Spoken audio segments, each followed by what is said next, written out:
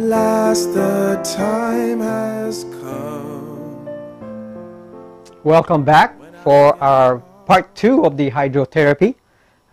This part right here, we're going to dive right through it. Before we dive right through it, we're just going to have maybe just a couple more videos to show you about the contraindication and the safety. But before we do that, I'm going to ask our Lord to guide us and protect us from all these equipment that I have anyway. Sometimes they go down. Heavenly Father, thank you, my Holy One, for being our God. Oh, my Holy One, thank you so much. Be with us as you promised, and we claim your promise in the name of our Lord and Savior, Jesus Christ. Amen. Amen. So, let's start right on it. Before we start, we have a little medical disclaimer, which I'm just going to read. It says, this course is not intended to provide medical advice or to be a substitute for a visit to your own doctor. Use of this course does not create a doctor-patient relationship. Information in this course is provided for informational purposes only, and it's not meant to substitute for the advice provided by your own physician or other medical professional.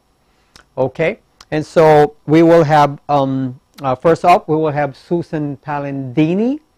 She's the Message Hydrotherapy instructor in Weimar College. I believe she's still there anyway, but we got all her instruction book. As a matter of fact, there's a lot of videos, which I'm not going to show you all these anyway, because you pretty much probably saturated about all the video that you have. So we're going to dive right through it. But before we start about how the hydrotherapy is being done, we're just going to give these two important videos about contraindication. Let's talk about some of the cautions and contraindications for hydrotherapy treatments. Contraindications would be conditions that you would not want to use a treatment for. If you have some misunderstanding about some of the terms that we use in this series, you can refer to the definitions of terms in our supplemental material. Let's talk about first the cautions for hydrotherapy treatments. We can still do treatments on these conditions, but we will need to alter slightly the protocol to meet their needs. People with ADD are usually on medications to control that, and so these meds alter the skin sensation of their body. Aversion to cold, or Raynaud syndrome, that's usually with the hands and the feet. Children, they're not able to communicate what they are sensing or feeling.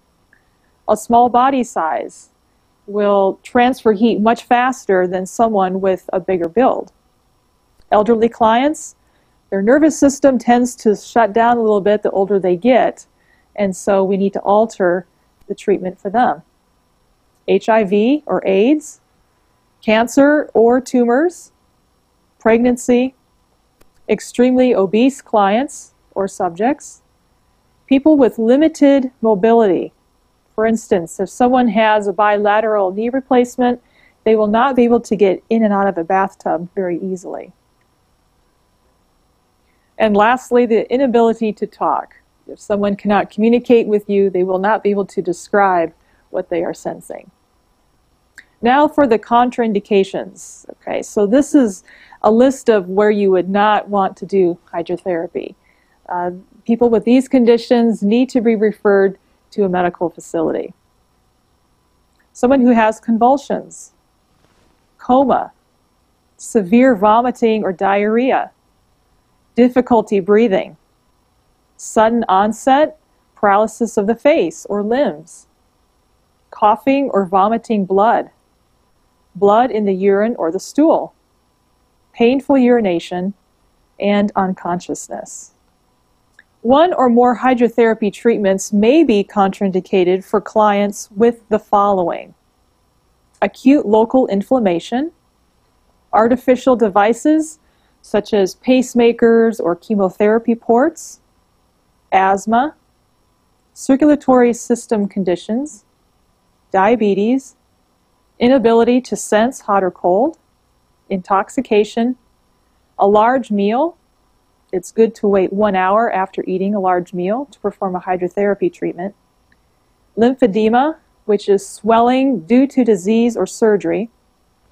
multiple sclerosis, nerve injuries, peripheral vascular disease, prescription medications, seizure disorders, skin infections or rashes, and thyroid disorders. Again, you don't completely not do treatments on these kinds of people, but there will be certain hydrotherapy treatments that you would not want to do. Knowing these conditions will help you choose an appropriate and safe treatment for your subject. Great that we have the contraindications. Warren, now before we dive in where the rubber meets the road, we'll do one more careful safety first. Let's talk about some safety considerations or precautions that you want to be mindful of when doing a hydrotherapy treatment. First of all, use common sense. Explain what, how, and why of the treatment to the subject you are treating. So, for instance, checking the temperature of the hot or the cold application and using a thermometer for accuracy. Have all the equipment ready ahead of time before starting. Once you have started a treatment, you don't want to be running into the other room to get something else, or forgetting that you forgot to put ice in the freezer and so you don't have ice. You want everything ready ahead of time. Use active listening communication skills throughout the treatment. An example of this would be if you have a local hot application on somebody, you ask them, "How does that feel?" And the subject replies, "Oh, that feels good." Well, does that mean good as in it's adequate temperature? Is it good as in, well, it's too hot, it needs to be cooled down a bit? Or is it really just good? You can ask them those specific questions to get exactly what they are sensing. Be observant of nonverbal communication. So your client says that everything feels well and adequate, but yet they're squirming or they have a funny look on their face. Try and figure out what they are communicating. Stay within calling distance of your client. If you leave the room, they can feel agitated or insecure, and so just stay nearby. Be mindful of being too chatty or talkative. Sometimes if someone is really sick, they have a migraine, they don't want extra noise and communication going on. Be encouraging as the client tolerates the treatment. They may be trying to, for instance, sweat out some toxins. Maybe they've been under a lot of heavy drug medication or they have mercury toxicity and they need to go through a sweating treatment. That can seem a little uncomfortable for them, and so you are their biggest coach and encourager.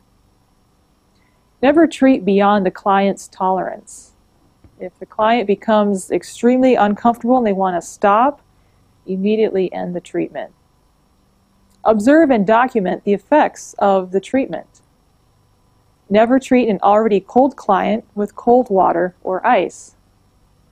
Always keep the head cool during the heat treatment. The brain does not tolerate heat. Keep all body parts covered that are not being treated. Be mindful of water spills on a slippery tiled floor. Protect the furniture or flooring from potential water spills. Keep the area neat and organized as much as possible. Sometimes it can be agitating to a client if you're running around your little treatment area trying to find the next piece of equipment. Prevent burns from handling hot packs or steam. So you yourself, as treating someone else, are going to have to protect yourself with maybe utility gloves so that you don't burn your own hands. No oils or lotions are to be used in whirlpool tubs. Have non-slip shoes to prevent slipping or falling. Grab bars next to showers and tubs are useful for people that are a little unsteady. Thoroughly towel dry the subject immediately after treatment to prevent chilling. Allow the subject to rest at least 30 minutes post-treatment for the body to return to homeostasis or balance. And disinfect all equipment that has been touched or used. These considerations that we just discussed will ensure a safe environment for your subject.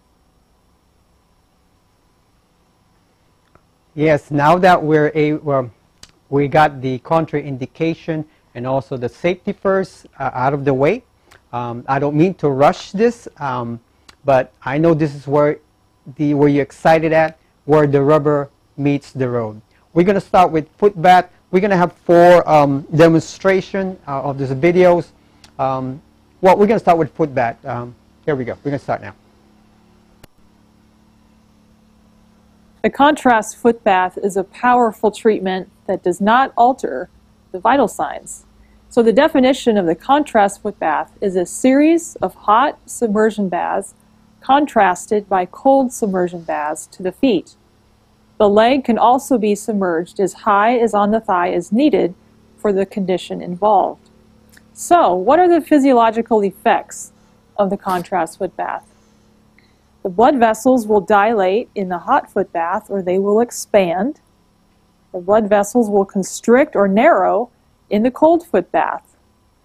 Thereby, circulation is increased without warming the deeper tissues. So, here are the treatment conditions or indications. Poor circulation in the feet, tendinitis in the feet or ankles. So, obviously, the water needs to cover the ankles for this. Derivation of the migraine headache. We can draw blood away from the head to relieve the headache. Ankle sprains, plantar fasciitis, diabetic neuropathy. Now for this, make sure you are under a physician's care when you are treating somebody with diabetic neuropathy. Arthritis, rheumatoid or osteo, gout, and reduced soreness after exercise or excessive work. So, some contraindications or conditions that you would not want to do this for. Hypertension or high blood pressure, Raynaud syndrome. For this, it would be more of a caution. You could use cold water between 70 to 80 degrees Fahrenheit. Lymphedema due to disease, peripheral vascular disease. Here again, this would be a caution where you would only need 20-degree difference instead of a vast difference of extreme temperature. So let's just make that clear. If you're using water at 101 degrees, the cold would only be 81. So that's your 20-degree difference. Arterial sclerosis, which is hardening of the arteries. You'd want to be under physician's care when treating this condition. And the unconscious person. Here's the equipment that you would need for the contrast foot bath. 2 dish pans or similar containers large enough to immerse the feet to the ankles. Hot water between 101 and 100 degrees Fahrenheit. Cold water between 55 and 70 degrees Fahrenheit. Extra ice for cold bath. Extra hot water to maintain the hot bath. 3 bath towels, a digital thermometer, a time device, Epsom salts or other bath additives could be optional. And prayer is important for these treatments to bring the person into the presence of the divine healer. So here's the procedure of the contrast foot bath. Clear your client for contraindications and take vital signs. Explain the treatment procedure to the client and get their consent to treat. Place 1 towel on the floor where the basins of water will be. Fill 1 basin with hot water at desired temperature. Fill the other basin with the desired cold water temperature. Use the thermometer to get accurate reading. If you are in a remote or primitive area and you don't have access to a thermometer, use your elbow to test the hot water for 5 seconds.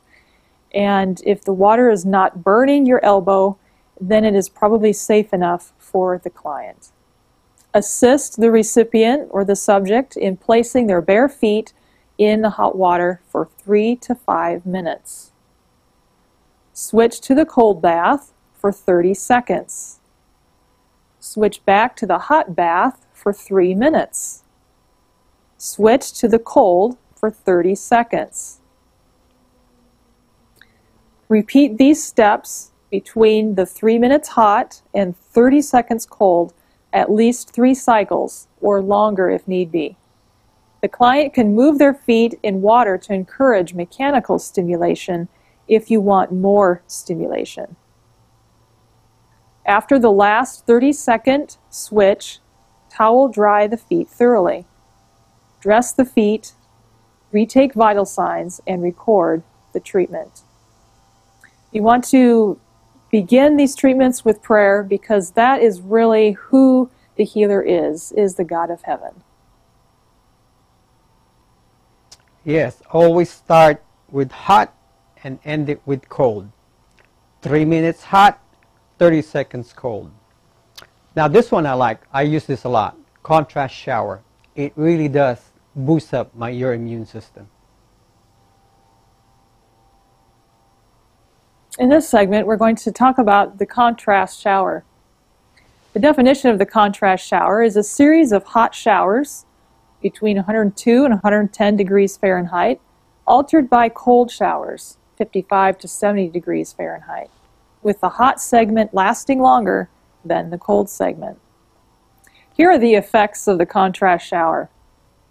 We will be stimulating the thermal receptors, or the hot and cold receptors in the body, which is going to vastly increase the circulation throughout the body. Stimulating the body as it tries to throw off heat during the hot phase and conserving heat during the cold phase. This again is going to strongly increase the circulation. The immunity will be increased by those white blood cells circulating through the circulatory system. The mechanical receptors in the skin are stimulated by the pressure from the shower. So this increases the person's ability to sense or feel. Here are the indications or the conditions for receiving a contrast shower. Stimulating blood flow to the skin, thereby relieving congestion of internal organs. Lethargy or fatigue. It serves as a tonic, or it helps to tone the skin, vessels underneath, and the muscles. This can prevent soreness after vigorous exercise or work. Prevent development of a migraine headache if you do this quick enough. Prevent the onset of respiratory cold or flu, or shorten the duration of respiratory cold or flu. Develop better tolerance to cold winter weather. Advanced diabetes. So here are some cautions for the contrast showers. So this means that you wouldn't use this in the typical protocol, but just maybe back off on the temperature or do it just a little bit differently, and I will explain that. For advanced diabetes, you only want to use 20 degrees difference in temperature. So if you have the hot at 102 degrees, the cold will go down to 82. Loss of sensation. Again, the same thing. Use only 20 degrees difference in temperature. Pregnancy. Again, only 20 degrees difference in temperature. Hyperthyroidism. People that suffer with hyperthyroidism should not too frequently receive these showers. Thyroid is already overactive enough. The inability to tolerate heat or cold, use less extreme temperature. So the contraindications or conditions that you would not want to do this treatment.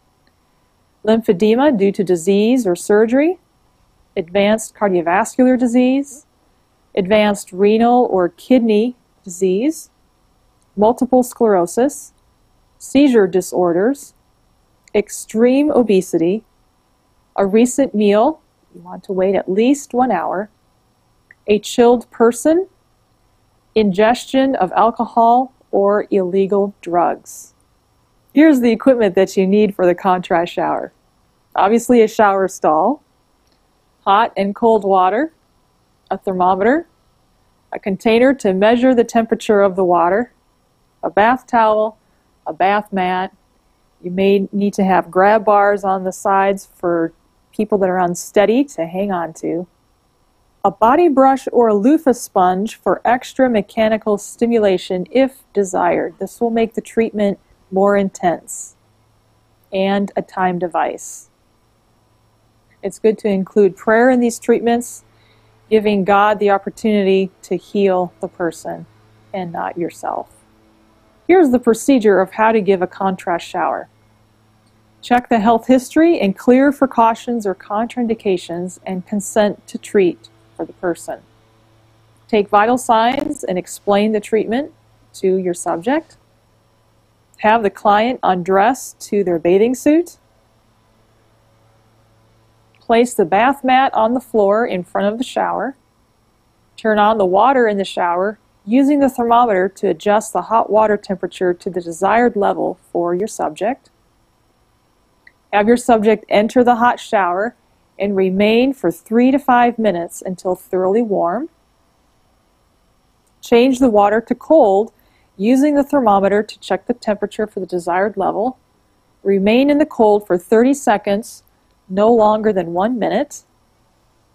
Change the water back to hot for 3 minutes, checking the temperature. Change the water back to cold for 30 to 60 seconds, checking the temperature. And then you can repeat those above steps between the hot and the cold for a minimum of 3 cycles or longer, depending on the desire of the effect for your client. After the last cycle of cold, turn off the water as the client steps out onto the bath mat. Have the client thoroughly towel dry briskly.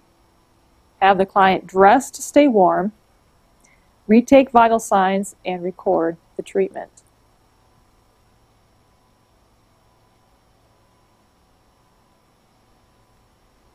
Yes, always end it with prayer when you have a patient working on. Now this one is the one that you've been waiting for. This is the fomentation and foot bath. This is the one that was explained from the previous about what we can do in COVID-19. Remember that 5 days and 12 days, the 7 days that we can possibly do if you're tested positive? Well, here's the one that their recommendation. Now here it will be Barbara O'Neill, an Australian naturopath and lecturer on health issues. It's the only one I could find that is fomentation and foot bath that is, I think it's excellent the way they did it here. So this video here is going to take about maybe 15-16 minutes, but that's the whole duration of the fomentation and foot bath. Again, what is that may possibly that we can use for COVID-19. Here we go. So now I'm going to show you how you can do it to the chest. Now there's a couple of ways you can do this. You can wet a towel, wring it out, roll it up, and you can heat it up in a microwave, but I'm not very microwave savvy. So I'm going to show you the old way. And that is to dip towels into very, very hot water. And we're going to lay it. We're just going to pretend that Joshua has a very severe chest infection. In fact, it can be pneumonia, it can be bronchitis, it can be asthma, whatever it is. And the type of water we're going to use is the water in a gas state. It is steam. Now what I'm dealing with here is boiling water, which gives off steam. Now there are certain things that you can do, which I will show you, so that you will never burn. It's all right, Joshua, I've never burnt anyone.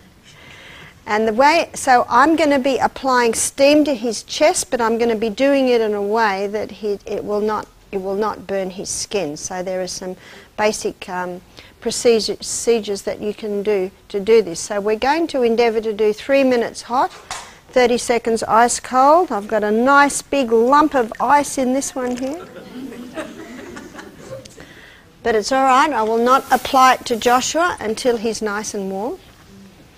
Because we're warm-blooded creatures, you always begin with the hot and you always end with the cold. Now what I have here is I have Joshua's feet in a bucket of hot water. And for the whole procedure, which will be about 15 minutes, his feet will be in hot water. I have a kettle of boiling water there, and every now and then I will check that to make sure it keeps its heat. So one of the things you do to prevent burning the skin is you put a dry towel there. So I'm going to begin by putting the dry hand towel there. So there's my dry hand towel. So Joshua, I'll just get you to take your shirt off. One of the little boys asked if I could do it to him. I said his chest's not big enough. So you see I've got a dry a dry towel down there, and I'm just going to wrap the rest of Joshua up. So you can see his towel there, and I've got boiling water here.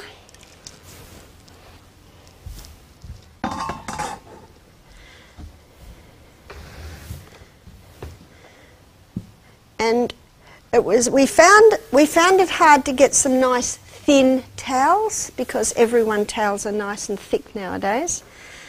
And you fold it like this. This is a nice old one. You might have to go to the second-hand shop and get some nice old thin towels. And you twist it. And you dip it into the boiling water. And you leave the ends out so that you can twist it. And when you twist it, you can get all the water out. I lived in a rainforest for 12 years, and I learnt this method from books. And they're old books, and this is the old way of doing it.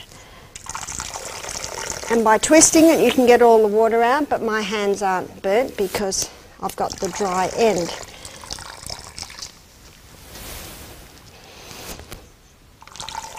Just as well I do my push-ups, eh?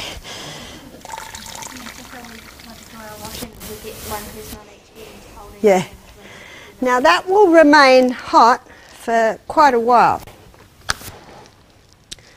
In fact, it's boiling hot. And I'm just going to get another towel here. So what you can do, and remember that's keeping its heat, and then I very quickly let it come out, very quickly. And I'm just going to make it into a pack about the size of Joshua's chest, which will be about that. Ah, that's hot. And I can wrap it up, and then I can walk over to my treatment room where Joshua is, and I pull this out and I lay it on, and then I cover him up. And then I'm going to talk to Joshua. I've got a nice little piece of wool here, and the wool will keep it. Now Joshua, how is it? Very hot. Too hot? Yep. Okay, so what I do now is I lift the towel up and I wipe the moisture off his chest. And it's the moisture on the chest that may burn. And then I come back down and I say to Joshua, how's things? Very hot still. Very hot. We come up again, and he will never burn if I do this. And I just use my hand to wipe that moisture off. And this is Joshua's first one. So it's going to take a few times. How is it, Joshua? Still quite hot. Still too hot? And I said to Joshua, you must tell me. You're not allowed to be brave. And I'm just taking the moisture off the skin. It's the moisture on the skin. It's the steam that penetrates very deep. How's that, Joshua? Better. Better? Yeah. Bitter. Sorry, it's New Zealand. Never press. You never press. You just sit it and let the steam go in. Too hot. Too hot.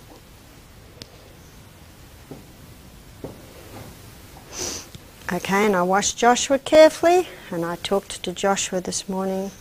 How's that? Getting hotter now. Too hot? Yeah. Okay, too hot. We wipe it again. You've got to work with the person. I can assure you that after I've done a cold washer on Joshua, he will be able to handle more. Okay, so I just, see, you just wipe that moisture off the skin. It's the moisture on the skin that may burn. How's that? Yeah, it's fine. Oh, that's fine. That's good. That's good. So we're looking at about 3 minutes. Sometimes about this time the patient might like a cool cloth on your head. Would you like a cool cloth on your head? Yes, please. Oh, he does.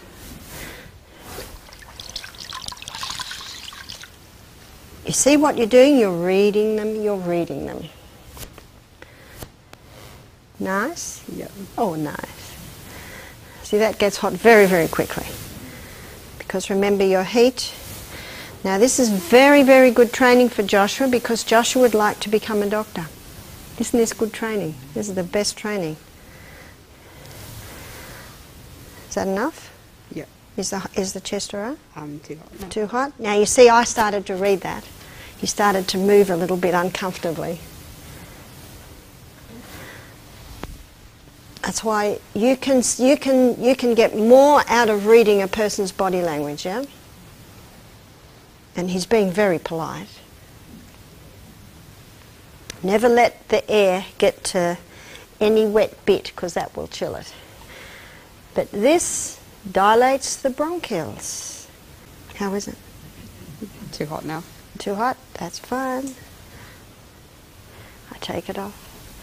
You will find that in the second and third, I won't have to do it this much, but it's quite fine. You've got to work with your patient. But this brings incredible relief to a congested chest, because the steam, how's that? Yeah, it's fine. The steam penetrates through the chest wall, penetrates right in and just opens those bronchioles. It's about time. Just when the patient's getting nice and comfortable, you're nice and comfortable, we take the cloth off. And you wrap him up quickly because you don't want him to chill, and you throw that away. And now we have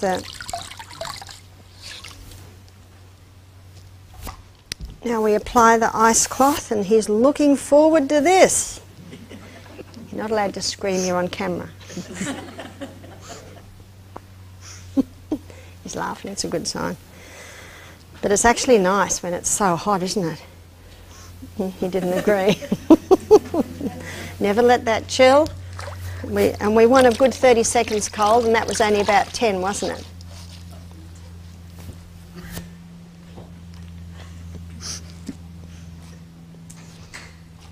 It's good fun, isn't it, Joshua? Yes, it is good fun. And you see why we're doing the cold, because we want that reaction. We want the blood coming to the area. And even with this lovely dark skin, I can see a big red patch on Joshua's chest.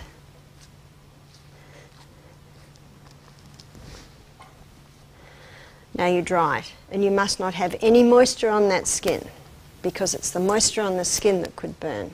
Now that was the hottest pack, the first one I did.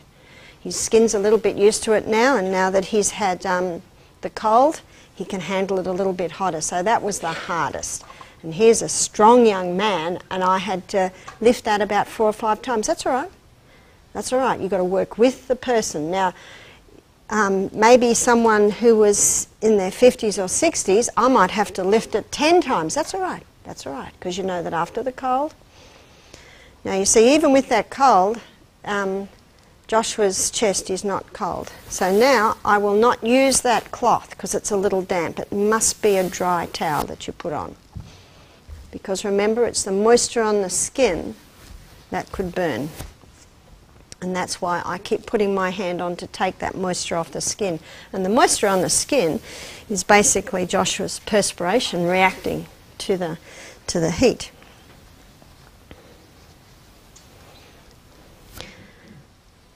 So I've got another thinnish towel, like this. So I dip it in. Boiling water is best. You can always cool it down, but you can't heat it up.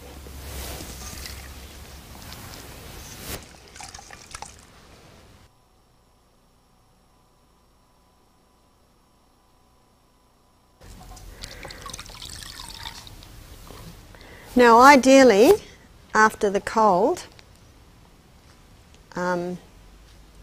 see that's hot almost straight away. That what is the best thing to do now? You can sponge the whole person down, and I'll demonstrate this with one of Joshua's arms, and he'll probably like it if I don't demonstrate his whole body. So you get a cloth, and we'll get this arm here. And yes, he's very warm, and I just go over and then I dry it. That's all right, Joshua, relax. I'm not going to do it to your whole body. So that, because his whole body will be hot. But I'll just do a full 30 seconds to his chest, because this is the last one.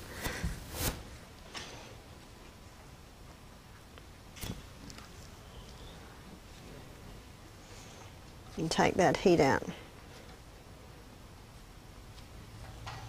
Now I'll use a bit of cold water to finish the hot foot bath on the feet.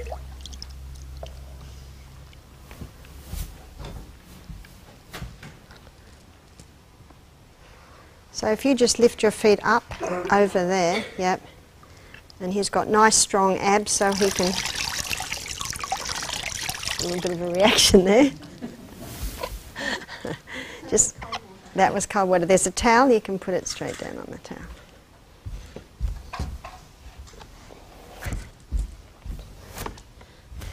And it's over. So it actually doesn't take that long. Okay, you can put this towel around you.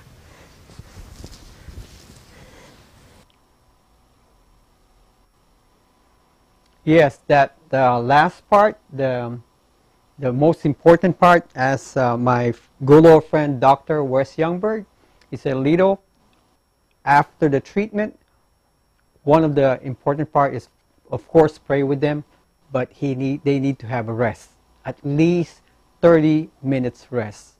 Even longer, the better. Great.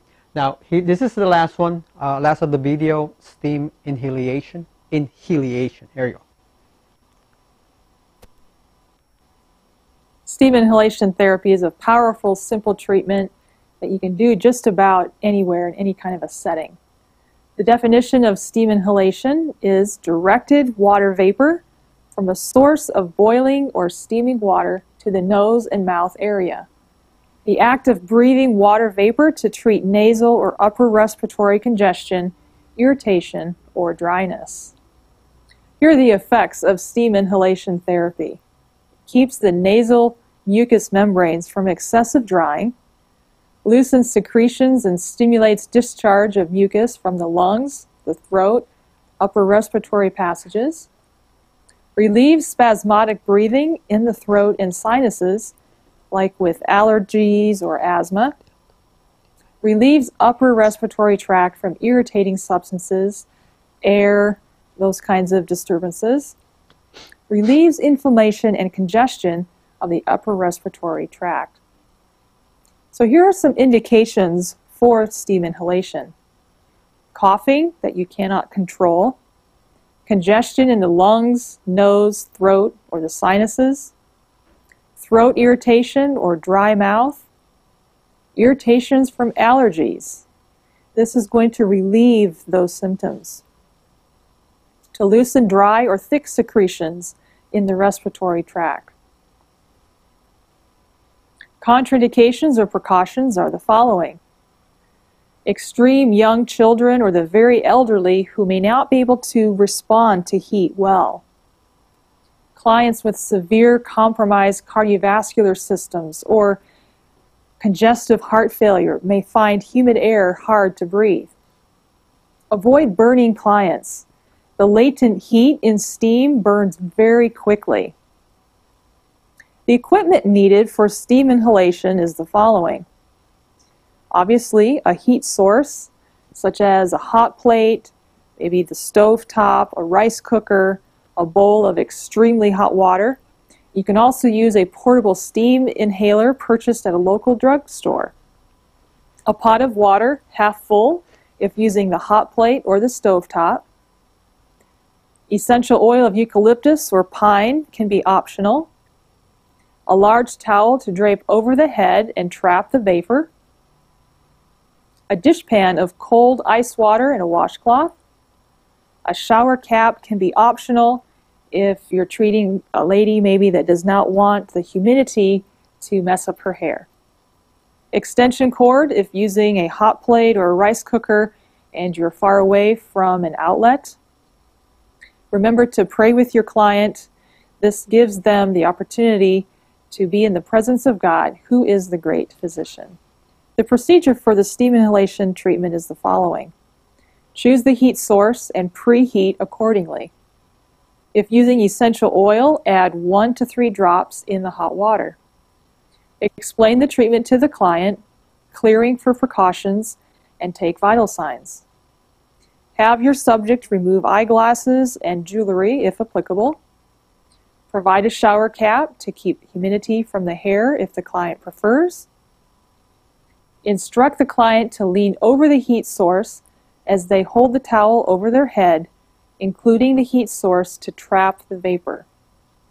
Instruct the client to breathe deeply and slowly as they are able. Keep the heat source simmering throughout the duration of the treatment. Be cautious so as not to burn the client. Continue for up to 20 minutes. Remove the heat source and cool the face with the washcloth for 30 seconds. Retake the vital signs and record the treatment. This treatment can be repeated every 3 to 4 hours while the symptoms last. Amen. Amen. Thank you. And I hope you've been blessed with all these instructional videos for today. And we're just going to have to close with a prayer. Heavenly Father, thank you again for this natural healing that comes from you. Father, without you, none of these will work, for it is you that heals us. My Father, thank you so much. In thy holy name, our Lord and Savior Jesus Christ. Amen. Amen. Thank you. To earth. Ooh,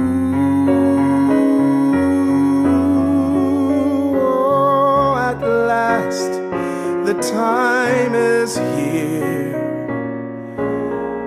The week is almost ended, and holy Sabbath cheer fills the universe. The angels gather near, but not many people notice the joy that fills the air when heaven comes to earth every seventh day. The Sabbath